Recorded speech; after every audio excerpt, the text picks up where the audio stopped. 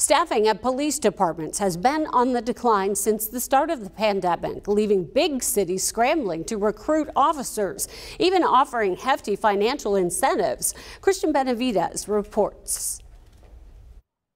In the midst of a crime wave, Stockton, California's police department was understaffed by 100 officers, and the community noticed. Sometimes I see it one or two around, but that's kind of a rare occurrence. New Orleans has had so much trouble recruiting officers, the city is hiring civilians to take on some of the work, such as medical calls, forgery calls, thefts. Police departments across the country are facing severe shortages. A nationwide survey last year found an 18% increase in police resignations. The retirement rate jumped 45%. The best recruiting tool that you can have is word of mouth. Miami Police Chief Manuel Morales says filling his 60 openings has been a challenge. There is what the perception of an anti-police sentiment that's growing throughout the nation that discourages some of the applicants, because I've talked to some of them.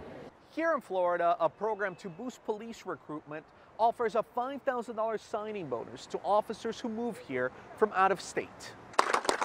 The bonus is also for recruits joining law enforcement for the first time. We want to reward people who are going into this profession. In Minneapolis, short 300 officers, the city council approved a $7,000 loyalty check for staying on the force. So moved. Chief Morales tries to spread the word that policing can be a career with impact. You can go and rescue a family from an abusive husband. You can go and save someone from the trenches of drug addiction, and you can do that each and every day. But for now, with high crime rates and a tight labor market, recruiting remains an uphill battle. Christian Benavides, CBS News, Miami.